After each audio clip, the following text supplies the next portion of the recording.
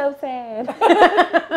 I think the bullies are victims as well. Like, essentially, they're victims of our bully social shaming norms. now, And right? if we're That's looking wrong. like deeply at social norms and where the beauty standard comes from, it's not from the bullies. It's from the media and all of those But so organizations when I that say- benefit from. I think it's When a you bit say of the like media, it's run by people. Like the institutions are run by people, men and women. Those are people that It's are not at the just top some of the capitalist software society and company the called patriarchy that like benefit from those. But you things. have women that are head of magazines, head of production, and saying, okay, these are the people that I think are gonna Do they think it, or are they thinking it because that's what they're taught, what they're thought? So I'll give you an example.